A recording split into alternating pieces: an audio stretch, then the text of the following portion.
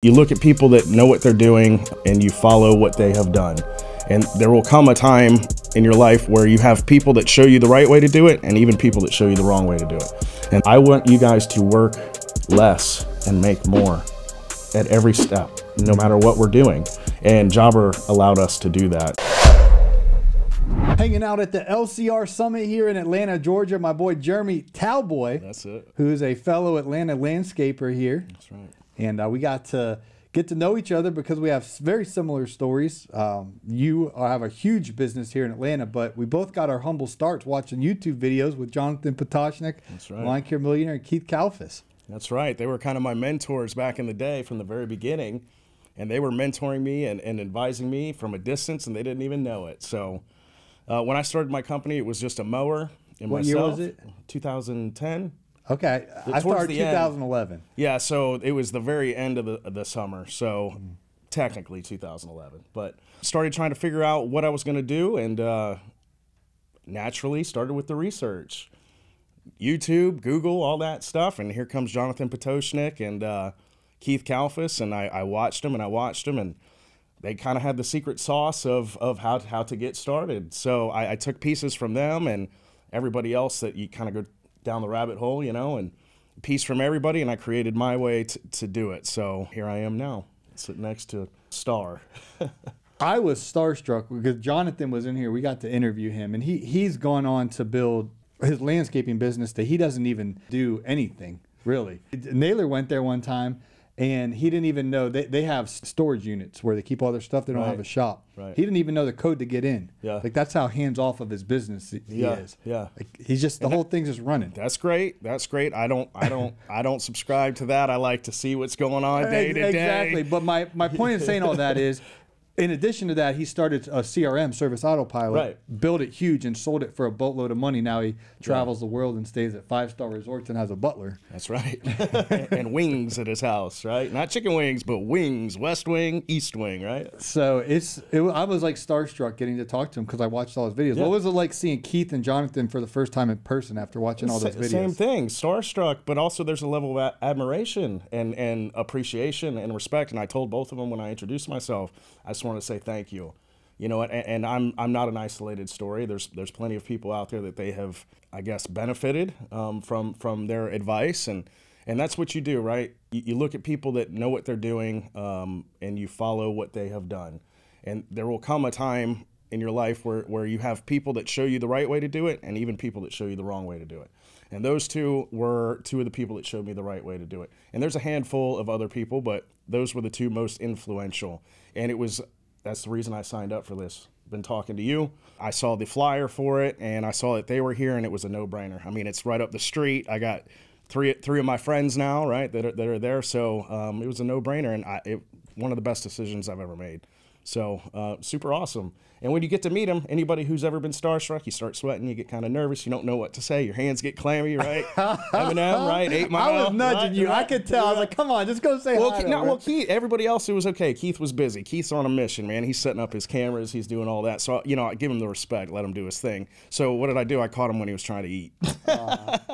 So, but yeah, it was awesome. And, again, I think the most important thing to take from that is the first thing I did was tell them I appreciate it, because I don't think they understand how much they helped me. They have no idea. They didn't know me from Adam before today. So, again, thank you guys for all the instruction and the guidance that you didn't even know you were giving me. So, I got my start in Lawrenceville, 2011. Where did you get your start? Tell us the humble beginning. Swanee. Okay. Competing with you. Yeah, you know? Well, I was chucking the truck, man. So was I. That's how I started. Yeah. So my genesis story is I went to college. I played baseball at West Georgia. I was going to school to be a history teacher. I got a history major, archaeology. I wanted to be Indiana Jones. Watched those movies when I was younger, and that was what I wanted to do, and I wanted to be a baseball coach.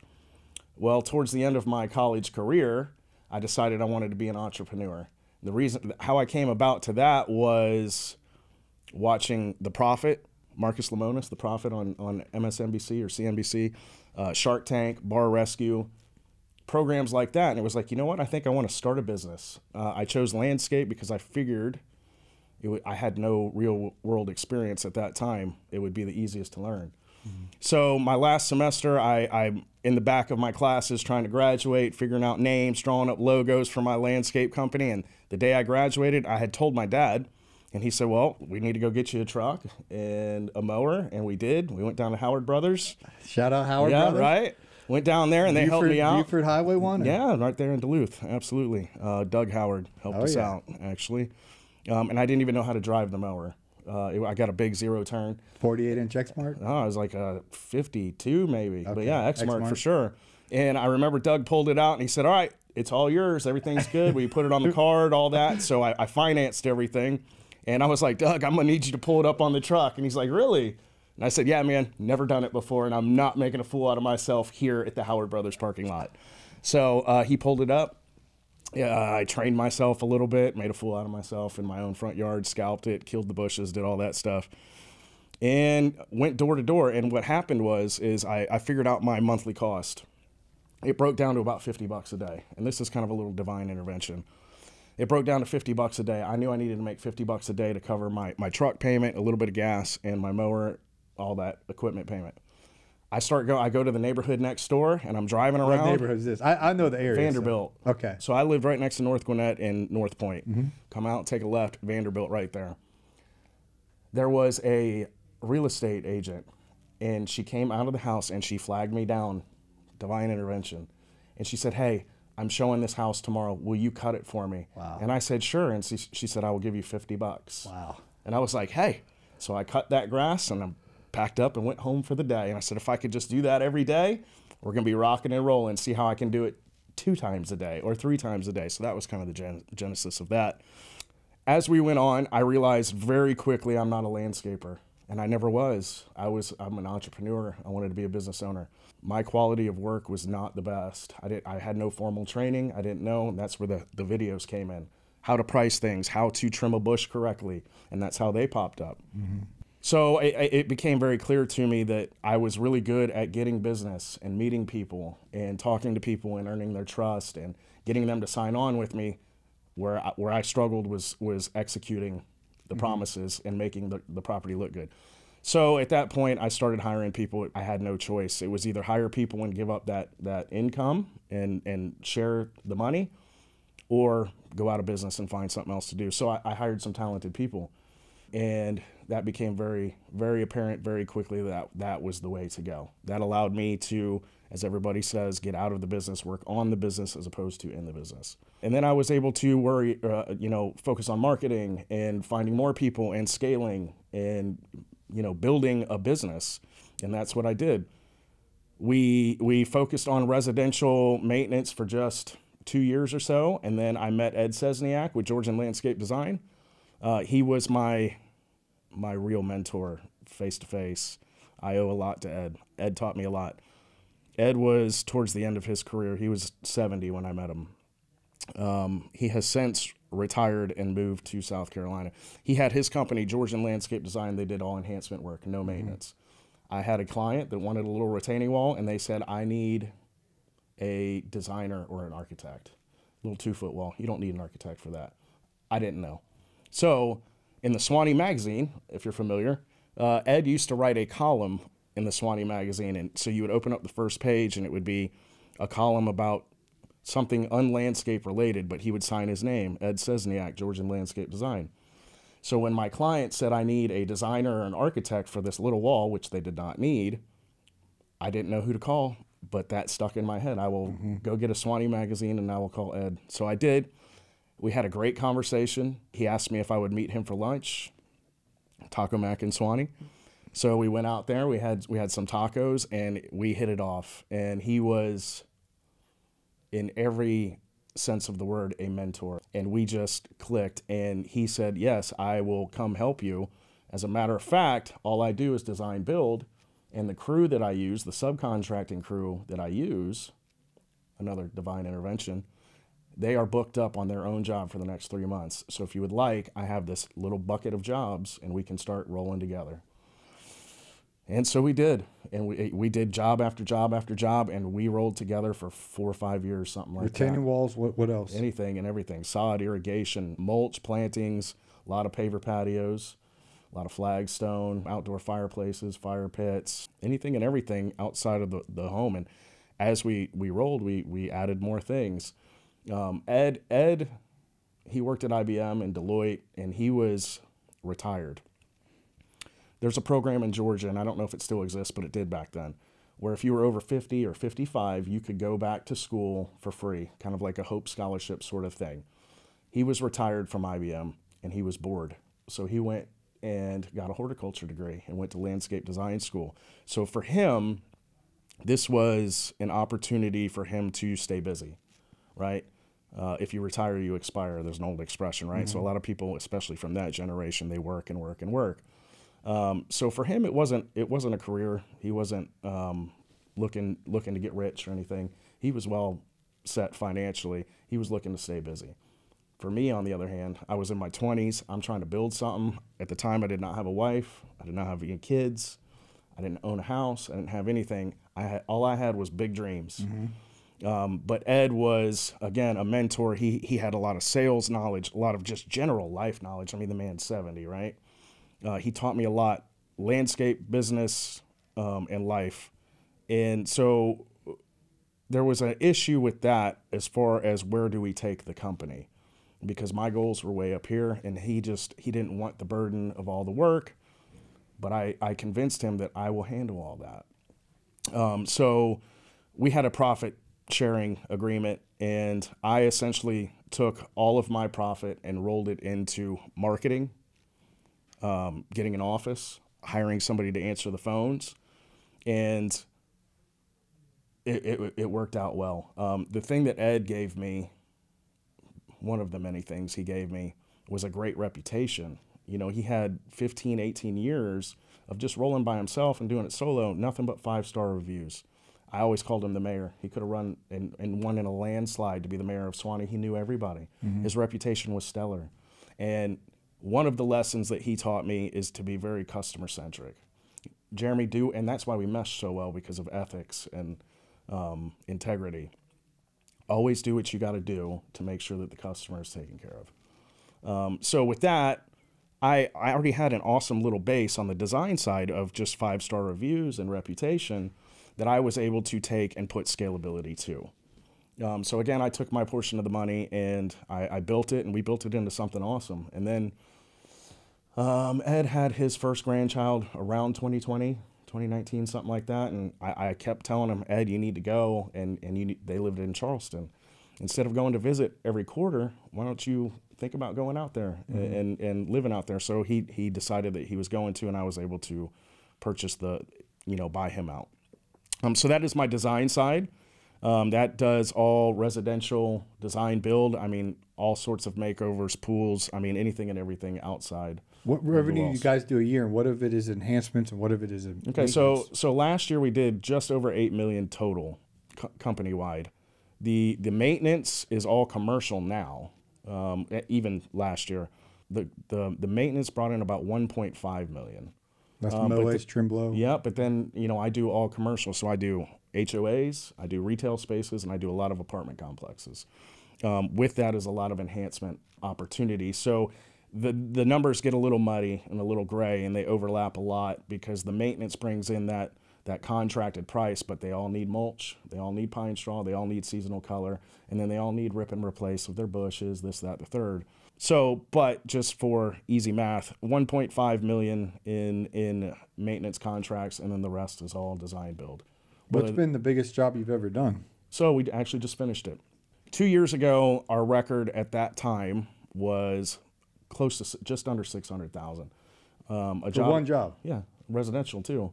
Up in Lula, it's a beautiful little cabin home, and investor, I will say, he purchased it and he is putting a lot of money into it. And outdoor kitchen, huge outdoor kitchen, pergolas, the biggest outdoor fireplace I've ever seen, and then just everything else, plants, all sorts of things. However, we passed that this year. We actually just closed out the ticket on it. It was the last project we finished in 2023. It was for a apartment complex in downtown Atlanta. I'm not 100% sure of the exact total, but it's something like $750,000. And that included, I mean, we went in and we took out every tree, We took out all the sidewalks. We took out all the bushes. We installed all new drainage, every downspout, all sorts of lateral surface runoff mitigation, irrigation, all new plants, all new trees, all new sidewalks. All is very construction oriented. So dog park, we do a lot of dog parks, artificial turf, especially on the apartment side. So I mean, there's several other elements I'm leaving out, but that's the gist of it. So yeah, we just hit that, and ironically, I guess not ironically, but another blessing, if you will, the investor group for that apartment complex has now asked us to bid a new construction apartment complex, and that bid right now is at $4 million with a $2 million add-on, and I mean, all systems look like they're go. So that is going to lead to a bigger project, and we have negotiated back and forth for quite some time. We're very close to getting to it, and that's why I say we're projected to do 15 million this year. Yeah, I got you. You know, from 8 million to 15 million. Also, this year we added a pool designer and project manager and salesperson, and he is one of the best in Atlanta. Who's that? I can't say his name at this moment, but I will eventually. But he is top notch, and I anticipate that he's going to take us to the next level on the residential side. So we did 8.3 million last year, and I anticipate 15 to 18 million when I add those two components together, on top of the organic growth of the commercial maintenance side, which yields all these other opportunities. So, you know, we got big plans. And going back to how I started the story, you know, I always had big dreams, and it all started with a mower and an idea, and then watching these guys, you know, how to price commercial properties, how to price just anything. And so again, I thank them a lot. They had a lot to do with my success and how I got started. That's fantastic. What operations do you have? A CRM, or how do you run the billing and everything? Yeah, so great question. Back in 2018-ish, I would say, you know, we were still, when we would give a proposal to a client, a homeowner, for let's say a patio and some sod, I mean, we would type it all out. We had a little template. It was a Word document. And it would project elements, this, that, third, with an associated price. And then somehow on my Instagram or something, Jobber came across. And so I did a lot of research, and I looked at Jobber, and I looked at Service Autopilot, and I looked at Yardbook and a handful of other CRMs. And when I compared everything, at that time, the best fit was Jobber, price-wise and capabilities. So that's what I went with. I will tell you, it's the best decision I ever made. I actually had a designer who joined in 2016, and we call him our senior designer, one, because he's been there the longest with me, and two, he's the oldest. So he will say, I really put the senior in senior designer. But the old adage, it's hard to teach an old dog new tricks. He gave me a lot of pushback, and he will tell you, I gave you a lot of pushback. But once I learned it, and it didn't take very long, best decision I ever made, because it's all about efficiency. I preach in our morning meetings all the time, I want you guys to work less and make more at every step, no matter what we're doing.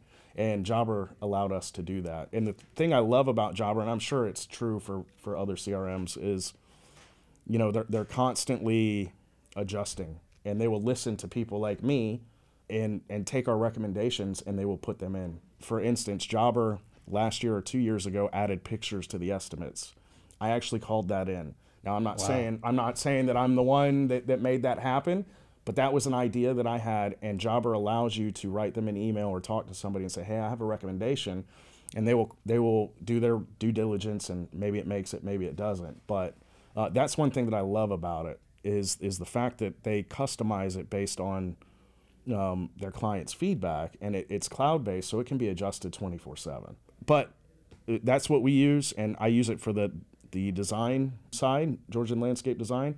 I also use it for North Georgia Landscape Management, which is the commercial landscape. And I also have Haven Outdoors, which is the pools.